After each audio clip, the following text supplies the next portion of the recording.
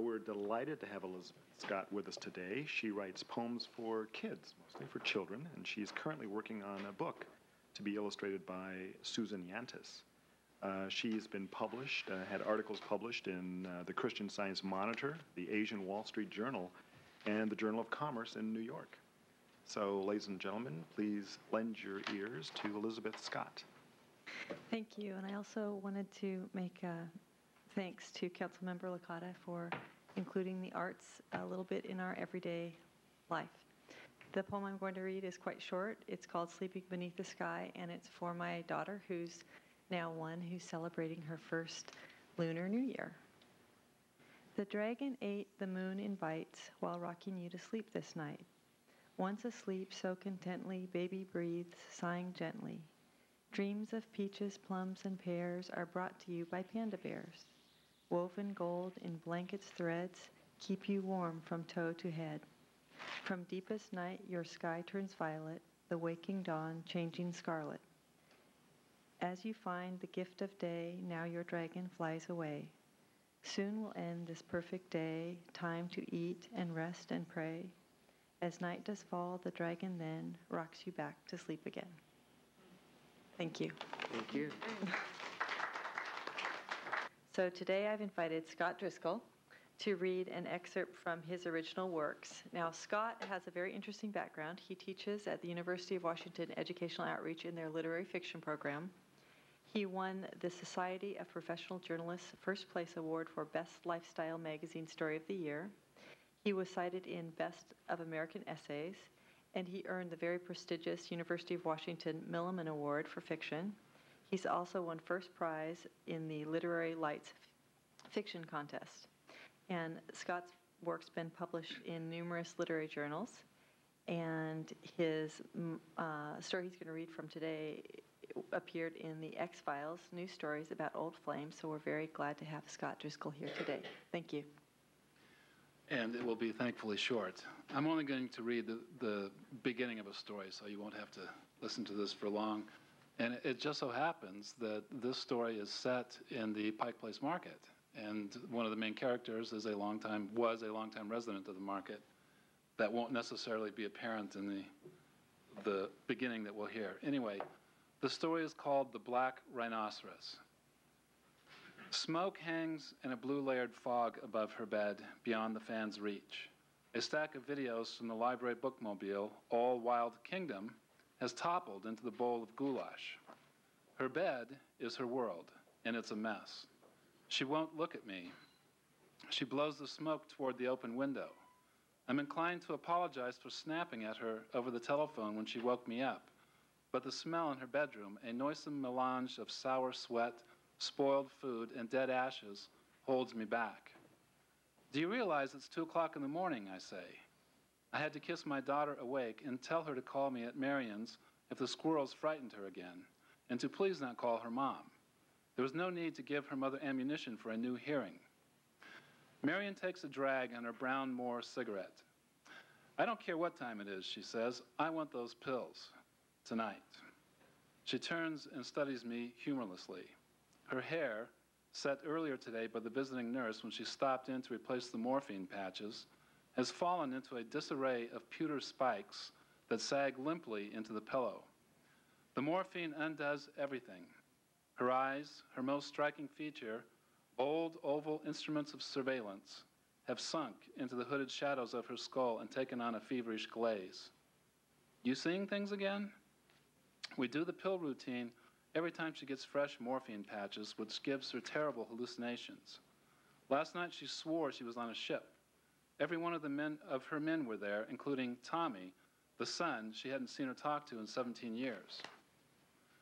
Her visiting nurse and occasional cook, Kasia, a tall martinet from Poland, keeps the meds high on a shelf out of Marion's reach. A chart tracks what she takes. It's quite an assortment. 3 kinds of morphine, Zoloft for elevating moods, nortiptyline to help her sleep, ibuprofen for swollen joints, DOS to soften stools, digoxin to slow her hammering heart. Kasia won't administer a lethal dose. Put on 3 tenors in concert. You hungry? Of course you are. You were born hungry. You can finish my goulash. Do you know how much trouble I can get into over this? See, this is what I'm telling you. It's always me, me, me. That's how come you're alone in that bunker and I can't get any peace before I die. Marion. Why am I always defending myself to her? I moved my files into the garage so I could write briefs at home and wait for the school bus. You know very well that's what turned the trick at the hearing. I know damn well what turned the trick was me, and I say Queenie can be alone for 5 minutes. I need to be home when Queenie gets off the bus. The counselor said the afternoons are the worst. You know that. That's when teens get in trouble. You're too easy on her. Her mom's right about that, letting her wear dog collars. Don't go there, Marion. Go home to Queenie. I'll get the pills out of somebody else. Thank you. I think we're very lucky to have Christine Hemp with us today.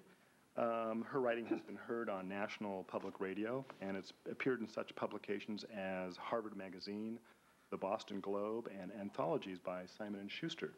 She was recently the first place recipient of a Northwest Society of Professional Journalists Award for her commentary and poetry. So, people, will you please lend your ears to Christine Hemp?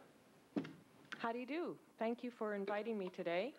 As a poet, I've had some very diverse reading experiences and teaching experiences, and today, for your poem, I chose one that I wrote to the group that I worked with recently in London, England.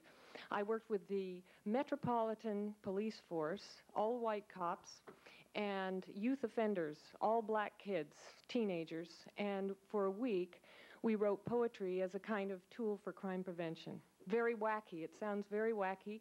It was wacky, but by the end of the week, the kids said, I want to shake these cops' hands. And the cops were writing poems about their families, the beat, the whole experience they had on the street. It was incredibly sobering, incredibly humbling experience to be able to work with these folks. And since then, back here in the States, I live in Port Townsend, and I worked with the Port Townsend police and the kids from the juvenile justice system there last fall, and I'm on my way to Philadelphia next month to work with the Philadelphia police and some youth offenders there. So the poem that I'm going to read you today is the poem I dedicated to the kids and the cops in London, and it's called Window in the Wall. The only translation you might need to know is the word crisps, which of course are potato chips, and Smarties are sort of the equivalent of M&Ms in England. And the name of the poem is A Window in the Wall. We look out at Brixton rooftops, slick with rain. We shiver in the drafty room and scratch pens across paper. What is courage, if not forming words for what will meet us on the street, in the pub, the darkened doorway? Words carve shapes out of the smoky haze. Crisps and candies crunch, but our hands keep moving toward the wall between us. What we finally greet is not a lurking shadow, not the sound of a siren, nor a door slashed with blood, but a window. What kept us from seeing it before? The small frame peeling paint. It's open, letting in the air, letting in the light, the songs from either side. Thank you very much. Thank you.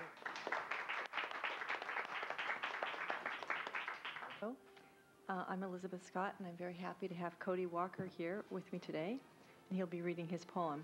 Cody received an MFA in poetry at the University of Arkansas in Fayetteville in 1995, and while in Arkansas, he taught poetry in the public schools as a writer in residence.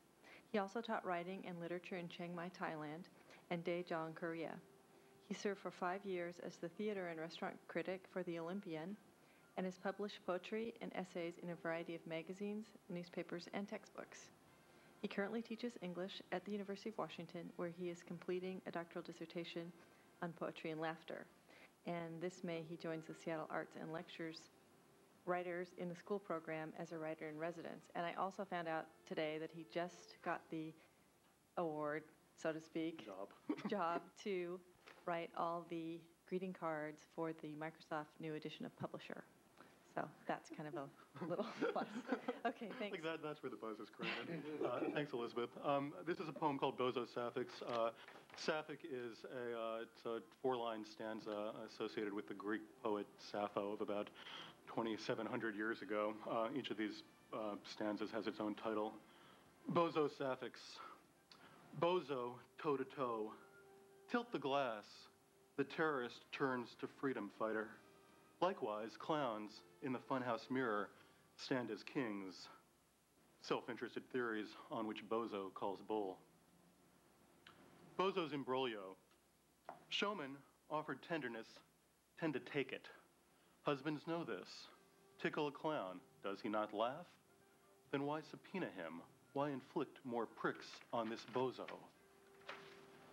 Bozo, woe. Bozo's 6 apologies, 5 excuses, 4 rebuffs, and 3 switcheroos are met by 2 deaf ears. Behaviorists gather, call this first-order clowning. Rebozos.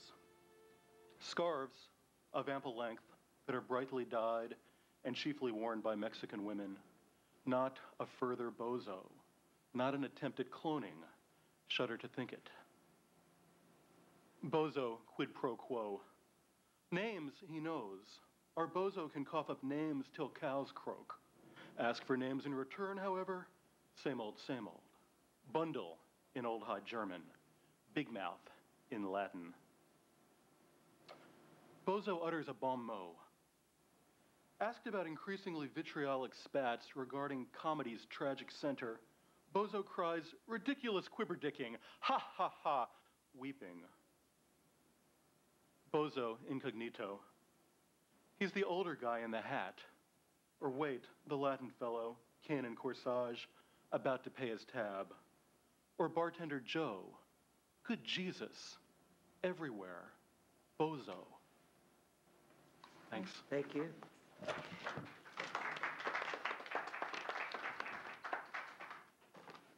We'll begin with Wordsworth, which is curated by Elizabeth Scott. And Elizabeth, would you like to introduce our poet today?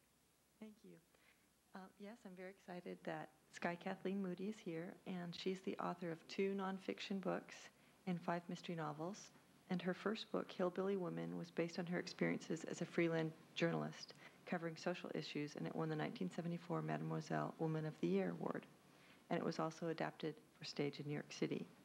Her second nonfiction book, Fruits of Our Labor, received the National Endowment for the Humanities President's Grant. And in 1969, her mystery novel, Rain Dance, was a finalist for the Spotted Owl Award. She recently published K Falls, a Pacific Northwest mystery. And interestingly enough, Skye was a bush guide in Africa, which is the impetus for many of her stories relating to the environment. And she's going to be reading Debutante Season or Mardi Gras, New Orleans. Skye? Thank you very much. Just one small correction. Sorry. That wasn't 1969. It was 1994. There are copies of this poem and another poem up on that podium if you're interested in following along. She sat snipping debutantes, Rex and Comus, whites-only photographs, vital statistics from the Times-Picayune, gingerly placing one atop another, 2 neat piles, Rex and Comus, Comus and Rex, Comus, Comus, Comus. Is this girl Rex or Comus? She asks Arabelle, former Deb from Junior Plague, misanthropic sister in sorority and secret cruise.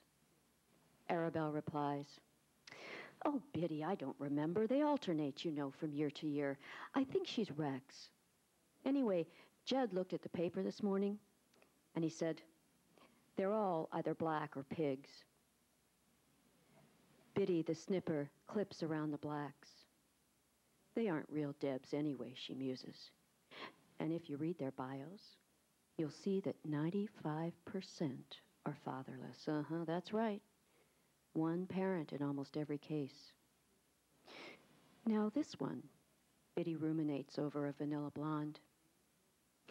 Do you suppose they named her Felicity after the street, or is it a family name? Arabelle strains forward across her own magnificent knees to study Felicity. Her coffee cup clinks, bone cup to bone saucer. No one in New Orleans can set a cup quite like Arabelle. Oh, that Felicity. Arabelle curls her delicate upper lip. I think there's some rather special story attached to her naming, but no details jump right out just now. Biddy, the clipper, purses her thinning ex-deb lips, snips and snips and snips and snips. At last, all the white debs lie one upon another in neat Comus and Rex stacks, where white debs belong. The black debs, a string of paper doll cutouts, cling to each other, tumble head over heels from Biddy's deft, dangling fingers into the recycle, scraps. Biddy studies her diamonds. I miss the days when married couples lacked familiarity, she murmurs. All this intimacy spoils an individual's identity. Clink. Bone on bone signals tacit agreement. Arabelle sighs. I find it all rather tiresome. But never mind. I think it's time for a new ball gown. Yes, that's it. I need a new ball gown. Thank you very much. Thank you. I'm Elizabeth Scott, and I'm very happy to introduce John Olson. He's the author of Echo Regime, and it's a full collection of poetry from Black Square Editions. His literary criticism has appeared in numerous journals and weeklies, including the American Book Review, Rain Taxi, and The Stranger. He is currently working on a non-fiction book about writing implements, and he teaches poetry part-time at the University of Washington. Thanks very much. And he'll be reading The Map. John? Thank you, Elizabeth. I want to thank the City Council for inviting me to participate in the Wordsworth series today. And I'm going to read a prose poem. It's about 2 to 3 minutes long, and it's not about pottery, unfortunately. It's about genetics. It's a work that grew out of the exhibit currently on display at the Henry Art Gallery, which is called Genesis, the Human Genome Project. And this poem, it's called My Map, is a poem in which I decided to map my own human genome. It's largely satirical because of my reading about what is called genetic determinism, the idea that not just our hair color and eye color, et cetera, are determined by our genes, but our behavior as well, which I find somewhat unsettling. And so that's essentially what this poem is about. My map. Let me tell you about my map, my genetic map.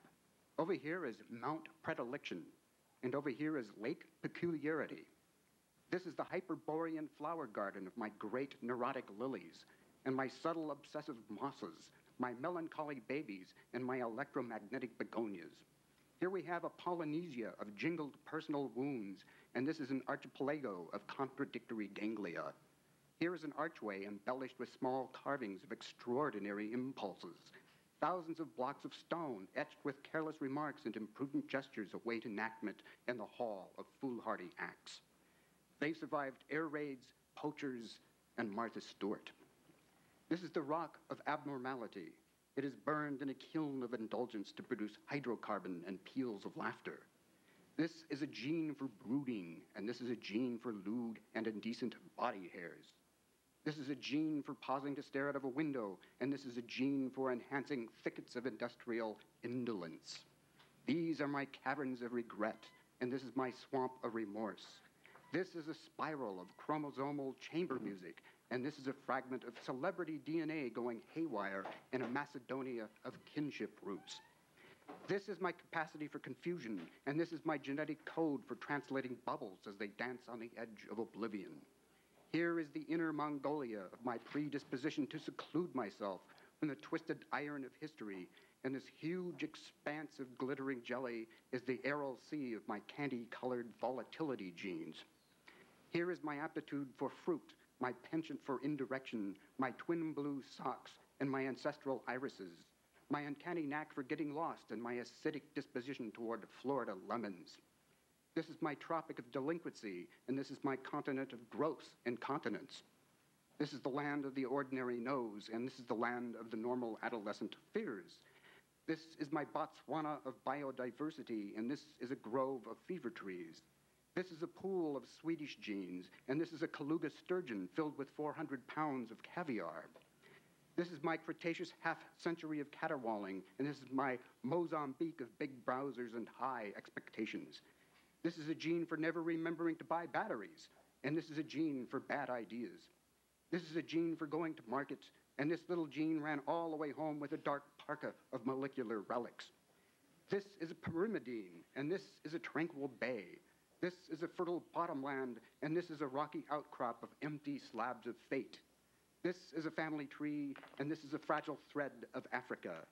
This is the sea of metamorphosis, and this is a barge of junk DNA. Thank you. Thank you. Today we're happy to have April Caron. Actually, I realize I haven't pronounced your last name yet. Is it Caron? April Caron with us. And April is Elizabeth's last selected poet for this last 6 months. Elizabeth wanted to express her thanks to the committee and to Nick in particular for allowing her to curate this last 6 months' worth of Wordsworth poets. April attended elementary school, junior high, and high school in Central California, actually. She joined the Army. She graduated from Oregon State University, worked for the National Oceanographic and Atmospheric Administration on the NOAA ship Rainier, and graduated from the University of Washington Extension with a certificate from the Advanced Commercial Fiction Program. Today, she's a writer and poet, a teaching assistant at the UW Extension in the Commercial Fiction Program, and, as she says, to keep the mortgage paid and her 3 dogs in kibble, she is an auto property damage adjuster for Pemco Insurance Company. So, ladies and gentlemen, please lend your ears to April Caron. Well, I'd like to thank the committee for giving me this opportunity, and the UW. This poem's called Coming Home. Once I was forced to leave my home. The giant oaks, the blonde grass, the rolling hills. My soul cried out for these, but they were no more. The screech owl's silent flight and nerve-rending calls were lost. The lake, with its shady shores and sun-dappled water, was drained. The fig tree, whose sweet fruit and presence amidst the oaks was always such a mystery, was gone. My mom and dad sitting under the catalpa trees in the simmering heat, as they waited for my friends and I to return for gathering the horses, were torn asunder. For many years, I wandered and searched for a new home. From the hardwood forested hills of Kentucky, to the loblolly pine flats of Georgia, to the warm azure waters of the Persian Gulf, and the Chillicot's brooding icy gray majesty. In my travels, I met many people and saw many sights, but still couldn't find a place called home. Then, in the marshy muskeg, with its wind-sculpted yellow spruce overlooking the deep, iceberg-laden waters of Prince William Sound, I finally understood that while what is torn asunder can never be recreated, new roots could be nurtured and grown. The madrone trees hanging over the magnolia bluffs beckoned to me as I stood on the Rainier's rail. While we slowly steamed through Shell Shoal Bay, the clang of the buoys, the cries of the sea lions all called out, "You're close, you're close." Then one night in the fading light, I sat under the new-crowned elder trees, the Snohomish River rushing past, my dogs gamboling at my feet on the sandy reach. I knew this is where my roots would grow. I had found my home. And my compatriots at work asked me to read this one. It's very short. This is called 520. Stomach churning, hands tapping a staccato beat on the steering wheel. Teeth clenched, look at my watch. I've moved 10 feet. Change radio stations. Keep pushing the seek button. Running through the channels. AM, FM, nothing on. Move 5 feet forward. Glance at my watch. 20 minutes have passed. Up ahead, flashing lights can be seen. On the other side of the divide. Take a deep breath. Bruce Coburn was right. I too wish I had a rocket launcher so I could blow this traffic away. Thank you very much. Thank you.